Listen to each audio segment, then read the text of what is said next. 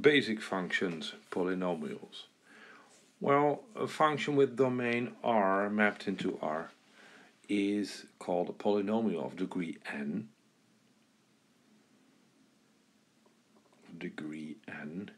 If it can be written as a sum of power functions, which means that fx equals a constant a0 plus a constant times x plus, and now we end the sum with an minus 1 x to the power n minus 1 plus an xn. So the highest power of the term equals x to the power n.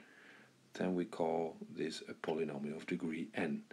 And an is such that it's not equal to 0. Well, e0 until an are called the coefficients of this polynomial.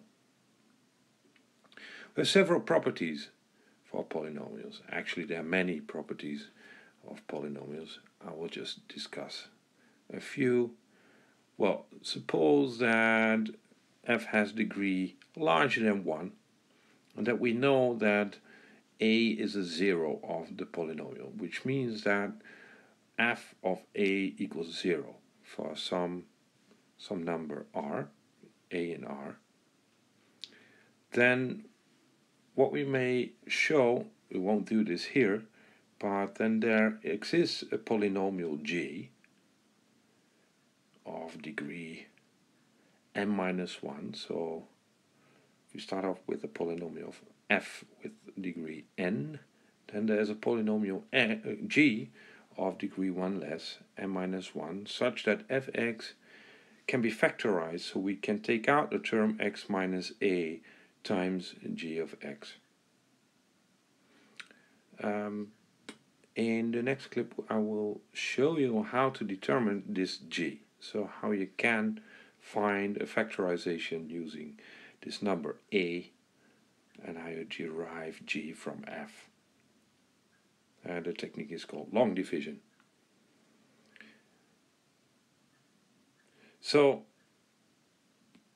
in particular we see that any polynomial of degree n has at most n zeros, since f has at most n factors.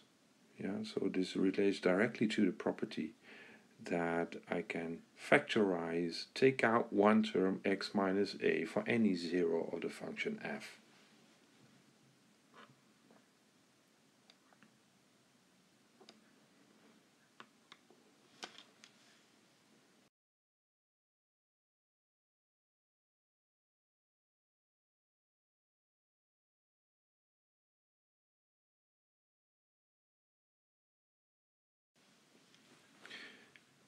Now I will show you an example of long division. So long division in the sense that for a given 0 of a function, given root of a polynomial, I will show you how to factorize, how to take out this term x minus a, like we discussed in the property just a few seconds before.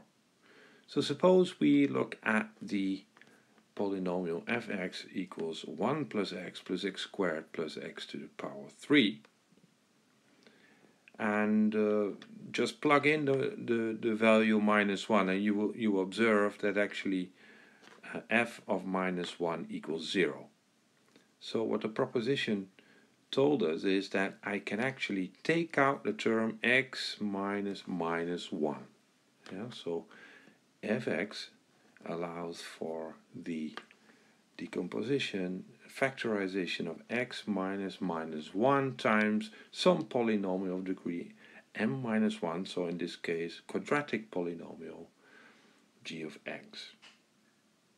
Then if this holds, then for any value x unequal to minus 1, g of x equals fx divided by x minus 1.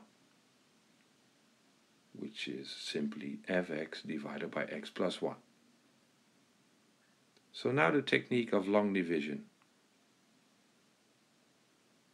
We take out whole parts of x plus 1 from the function fx.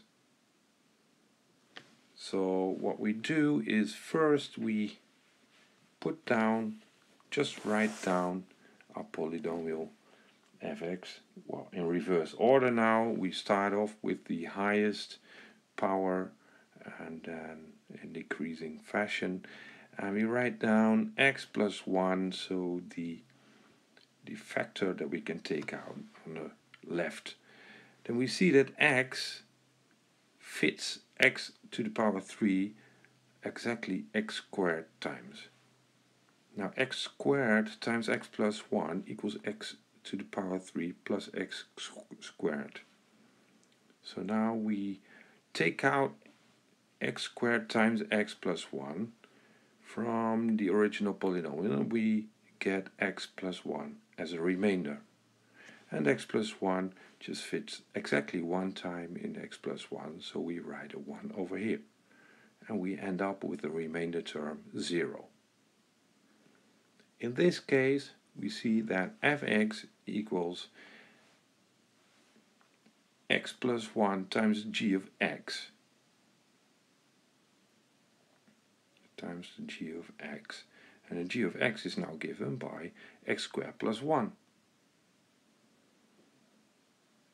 Now we'll check this in a minute whether this is correct or not. Yeah, so let's check. Just write down the proposed g of x and we work out the brackets. So we get x plus 1 times x squared plus 1, and we take all combinations of x with x squared, x with 1, 1 with x squared, and 1 with 1. So we get x to the power 3 plus x as a first term, and the second term is 1 times x squared plus 1 times 1, so we get x plus x squared plus 1, which indeed by reordering we see that this equals x to the power 3 plus x squared plus x plus 1, which equals fx. So apparently this works. Again, let's focus on the another example of long division. And in this case, we'll be looking at a polynomial of degree 5 with a root 1. So fx in this case will be x to the power 5 minus 2x to the power 3 plus x squared. And when you plug in the value 1, you see that this equals 1 to the power 5 minus 2 to the 1 to the power 3 plus 1 equals 0. So our proposition tells us that fx can be factorized using x minus 1 and some function, some polynomial of degree 4, g of x. And g of x equals fx divided by x minus 1 for values x unequal to 1. So again, on the left hand side we write down the x minus 1, the factor, and x to the power 5 minus 2, x to the power 3 plus x squared. Here we write down our function f. And we look how often does x minus 1 fit into this function, starting with power 5. So here we have x to the power 4 times x equals x to the power 5. X to the power 4 times x minus 1 equals x to the power 5 minus x to the power 4. Now we take a difference. So what is remaining if we take out x to the power 4 times x minus 1? Well, the remainder is x to the power 4 minus 2x to the power 3 plus x squared.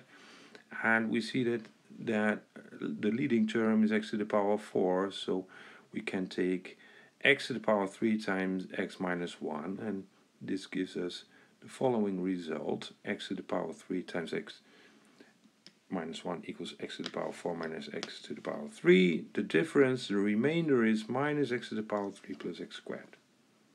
Now we see, looking at minus x to the power 3, it fits minus x to the power 2 times x over here, and we get a remainder in the same fashion. We get a remainder of 0.